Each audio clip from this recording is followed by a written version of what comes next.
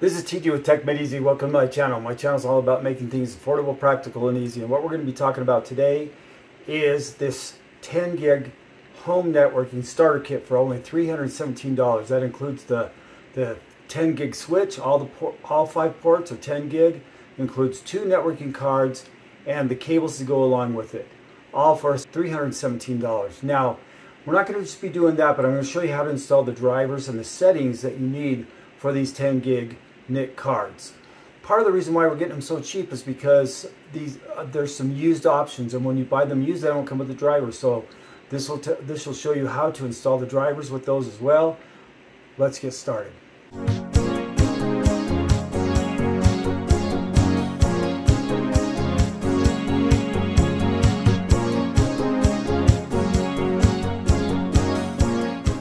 Okay, so now let's go ahead and take a look at where I'm getting all these prices from. So let's take a look. This is a 5-port 10 gigabit switch for $250.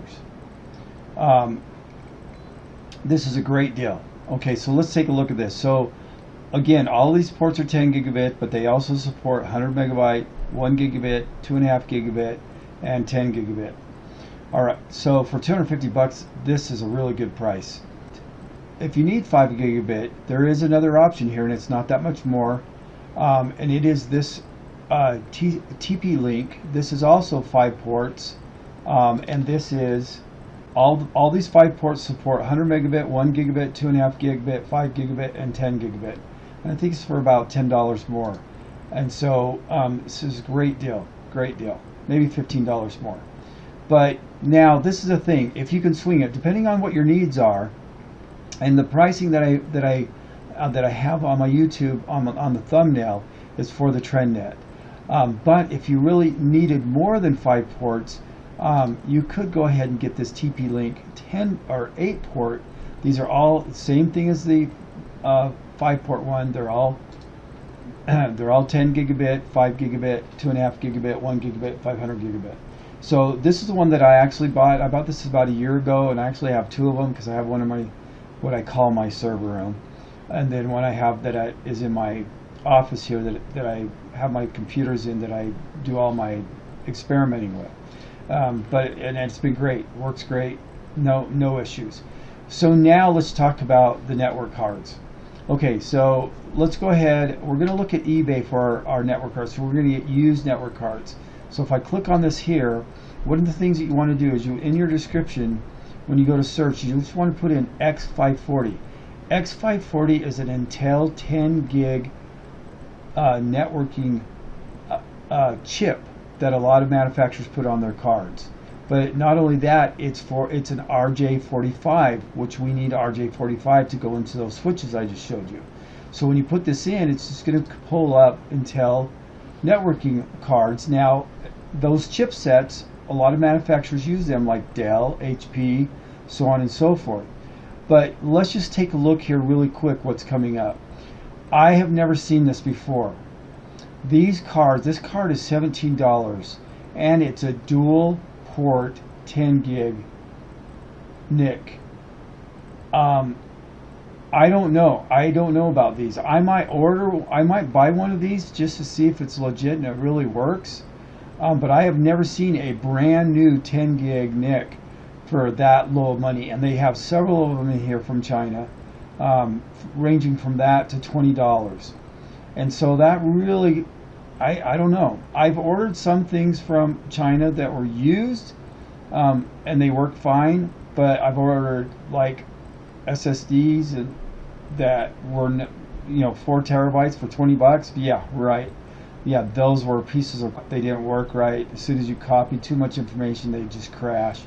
And so these, I just don't know on those. So right now at this point, I couldn't recommend these because I've never tried them out, but I've tried out. I have a lot of used network NICs from Qualcomm to Intel chipsets, Asus, that I bought used. So let's just go down here and we'll find the used ones. And now and this is the thing, is that most of the ones you buy from America should be from recyclers, but here we've got this Intel, and it says it's brand new, but these look like the ones from China. So I don't know. I would be leery of these because they say brand new. So, and they look exactly like the ones from China. But if we go down a little further, we pay 24, 25 bucks. Here's one here that's a Dell, and it's a dual port for 25 bucks. If we keep on going down, here's a Silicon, but it's got the Intel chipset on it. This one has Intel chipset on it. So that's my whole point, is that you can get into these. Now this one's coming from Hong Kong, but it's obviously used. So these other ones, if we click on them, they should be coming from the United States. Yeah, this one's coming from California, so that's from a recycler, but so on and so forth. So I just question the ones that are coming from China. I've just never seen that before. So while I was in the process of editing the video for this, I went ahead and decided I was going to order one of these. I want to see if they're legit. I won't get it in time for this video, but I'm going to leave a comment later on after I get this. So if you want to revisit it and see if I've left a comment, you could do that also. So anyway, see, here's another Intel one. Oh, this one's parts only. You got to be careful. Parts only. So the bottom line is you're going to be paying anywhere between $25 and $30, $35 maybe, and you don't have to get this Intel chipset. You can get the others, but because we're buying these used, and Windows may not see the network card to automatically install a driver, so I'm going to show you how to install the drivers for these network cards. And one of the reasons why we're putting in this chipset is because it's an RJ45 chipset, and you need RJ40. So you'll see here RJ45 ports, because we're using RJ45 switches. But if you just type in 10 gig network, then you might get these server type like this one here. Yeah, it's less money, but it takes a different connector, and we're not, unless you have a need for that, and you have a switch that can take those other connectors, then by all means buy them, because these cards are cheaper. You'll see right here, here's another one for $15. So what if you don't want to buy used? Okay, so let's go to Amazon. If you just type in Amazon 10 gig NICs, you're going to get NICs for around $70 to $90, or maybe $100.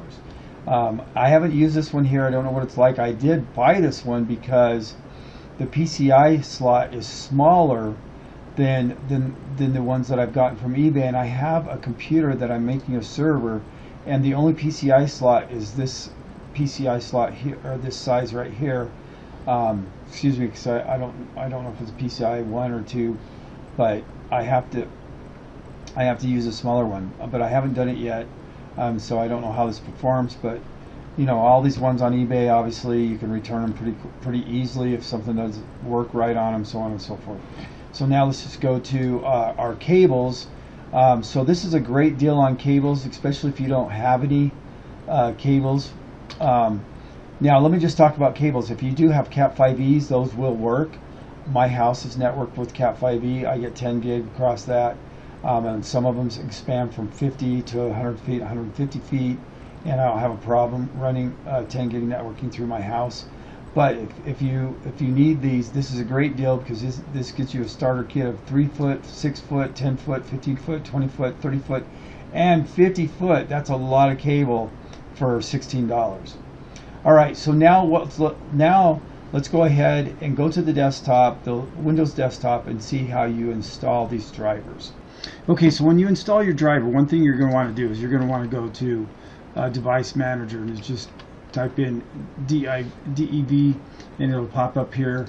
And what you're going to want to do here, now unfortunately I already did all this, but my recording didn't work out, so it'll be a little different. But what we want to do here is we want to go to network adapters. Now this adapter right here is my Intel X540, but it does recognize it now because I use Snappy Driver to install the driver, but it'll show up as unrecognized when you first put that in.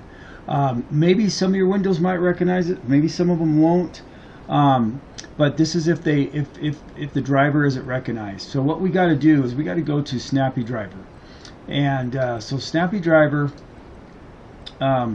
we just type in Snappy Driver in our browser, hit enter, and it'll bring us to this Snappy Driver install. And make sure up here it says editools.org. I'll leave a link in the description below though, just so, and I'll leave it to this download page that we're at right here. But at any rate, what you're going to do is you're going to hit download. I've already downloaded it, so I won't down. It only takes a sec to download it. You don't want to use this one because this downloads everything. It's 50 gigabytes.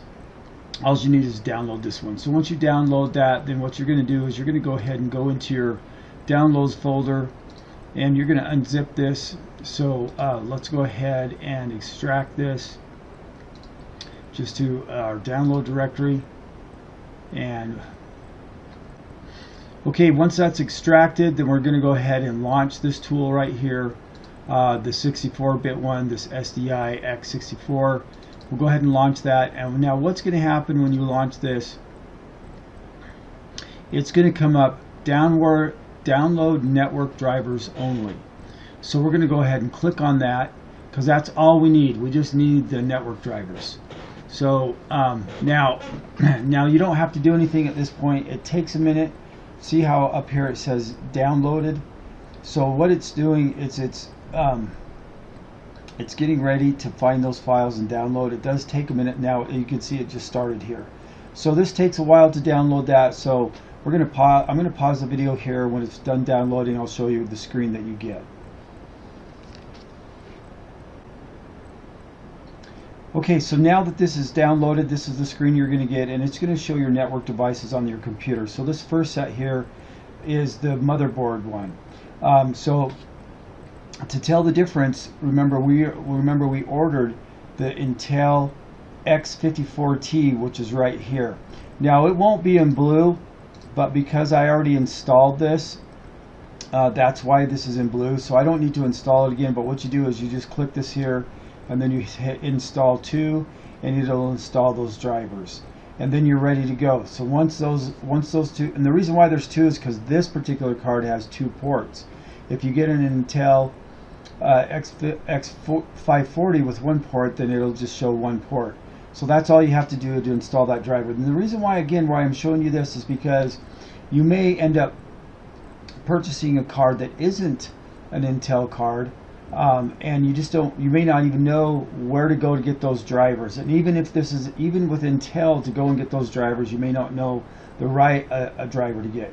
This is just the easiest way to update a driver. But I would definitely try and get an Intel X540. Now, don't get me wrong, I bought other cards and they've showed up in here as well. But you're guaranteed to have, it'll find the driver for this Intel X540 10 gigabit network card. So once you do that, then we are ready to go as far as our 10 gig. Let's go back. We're not quite ready. What we're going to have to do here in our device manager is we need to click on the network adapter here. Now I've already done it here, but this is what you want to do. Once the driver is installed, you got to tell the device that it's a 10 gig card. So you just click on your X540 here, go here to advanced, and go here to jumbo packs. Now it will be on disabled when you hit this. So you want to hit 9014 on your jumbo packs.